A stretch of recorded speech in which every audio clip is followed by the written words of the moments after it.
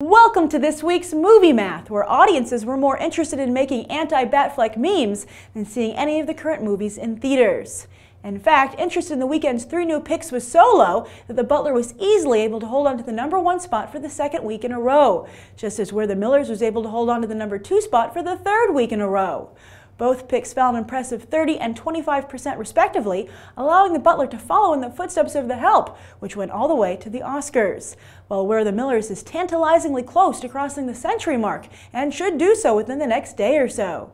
At this rate, the raunchy comedy will certainly outpace the flick that inspired it, Horrible Bosses, and not only give Jennifer Aniston a much-needed win on her wildly uneven box office track record, but also validate Jason Sudeikis' recent decision to leave Saturday Night Live.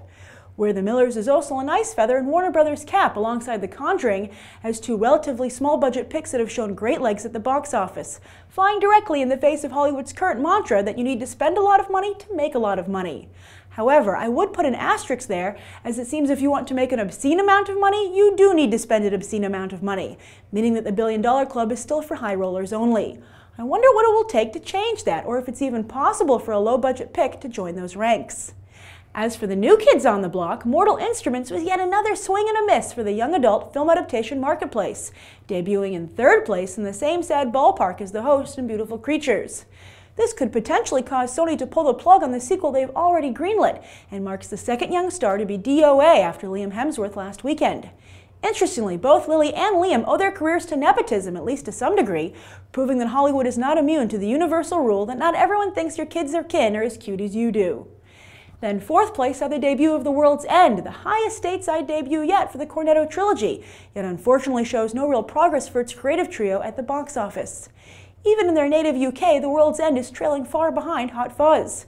With Scott Pilgrim vs. the World, Wright was allowed to cast talent that best fit with his directorial tone, but now that he's 4 films into his career and still unable to shake things up, Marvel would be smart to pair him with a big star for Ant-Man if they don't want history to repeat itself for the 5th time in a row.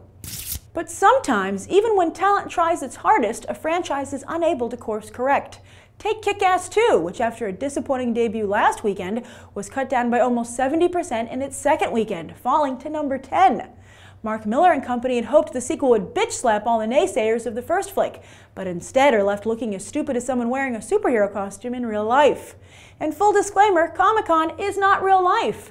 Sure, it's a magical place where magical things happen, but if you think the same rules apply there as they do the rest of the year, you're going to get burned, as so many studios do. As for the rest of the box office, Your Next was hardly the hit Lionsgate hoped it would be. That's most likely because horror gurus Jason Blum and James Wan are dominating the market right now, both with quality and quantity. There simply doesn't seem to be room for anyone else. And Blue Jasmine continues to bloom at the box office, expanding its run by over 1,000 theaters and enjoying an almost 90% surge. Could Woody have another Oscar contender here, a la his last summer hit, Midnight in Paris?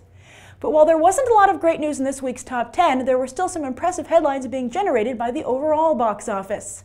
First off, Despicable Me 2 has become the most successful animated film of 2013, passing the 800 million mark worldwide.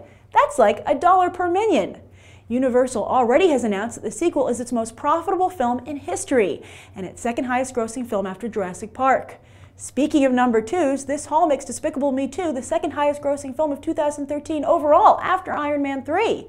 And speaking of Iron Man 3, this past week it helped Disney pass the $2 billion mark worldwide, which the studio has now done 4 years in a row. They're raking in so much cash they can burn money.